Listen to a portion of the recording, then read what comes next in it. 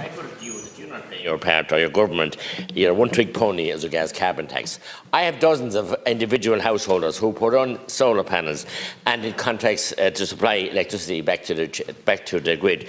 I have dozens of farmers who put up solar panels, and indeed many who put up miniature wind turbines, and they can't get into the ESB, onto the grid. So your things just thrown in the carbon tax, that's the be all and all, and these people are stacked up waiting, made huge investments, want to do something for the environment, they're not climate change deniers, and they're good people. And they're there now, they can't get onto the grid, and the ESB are doing nothing to help them or allow them in. So you're cutting the people all the time.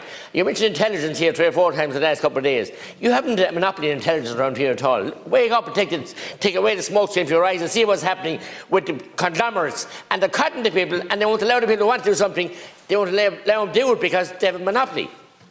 Yeah, but the whole issue around microgeneration was dealt with in the budget, and the feed-in tariff is due to come in July to help and to once and for all deal with that issue, and to help, and in particular to support to support farmers and to support a variety of initiatives around microgeneration.